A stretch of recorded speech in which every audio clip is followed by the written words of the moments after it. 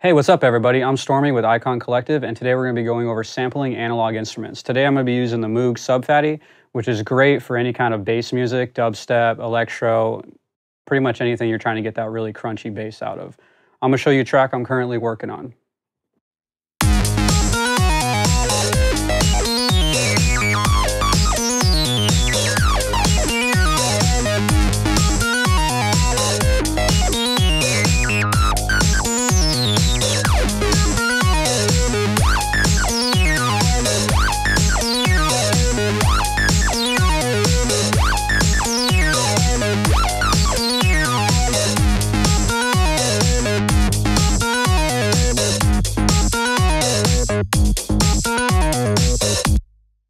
So first we're going to talk about how to set one of these things up. If you have a Moog Sub-Fatty, all you're going to have to do is run the USB into your computer, which is going to give you the MIDI, and then an audio into your sound card, which is going to give the audio to the computer.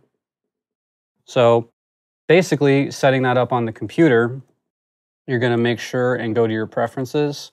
Make sure your audio input is whatever your sound card is. And then also, you're going to have to drop an external instrument onto a MIDI track. You will be MIDI to the Moog Sub-Fatty, and then your audio will be coming from whatever your audio input is. And now we're going to be ready to record some audio. If you have some MIDI already ready to go, all you have to do is pretty much just press play. And as you can see, it's picking up in the audio right here. So what we're going to have to do is we're going to have to arm the track, and we're going to have to click record in order to start recording the audio.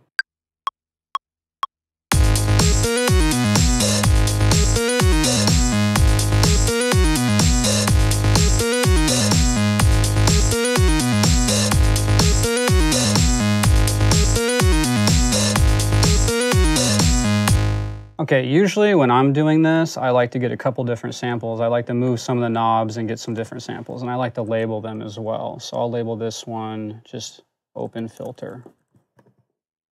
Okay, I'm gonna go through again, and I'm gonna start moving some knobs on here.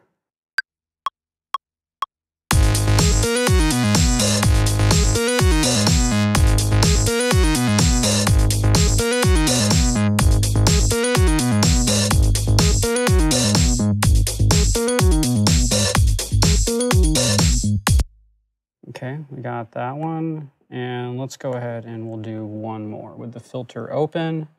And I'm gonna change the frequency on here, which will give it a pretty cool metallic sound.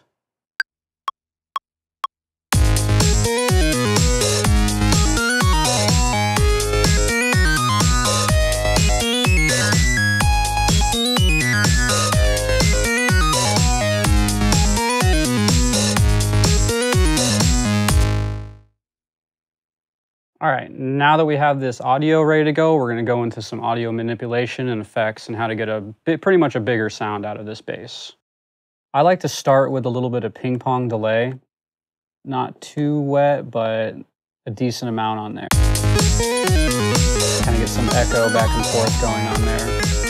I also love the Convolution Reverb Pro that Max for Live does. It gives a really good reverb sound.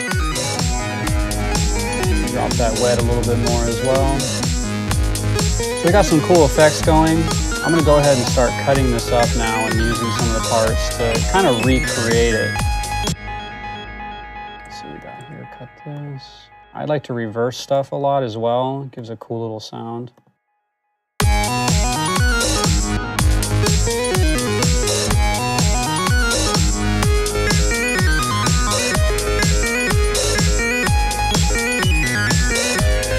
So you see pretty fast, you can just start building basically almost a new melody out of some of these things. Take these different parts and throw them in there. Just kind of experiment with what you're doing.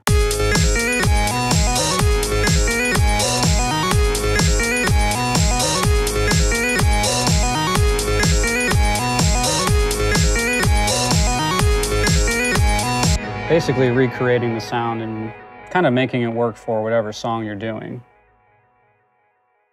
All right, I hope you guys enjoyed this production tip, and thank you guys for watching.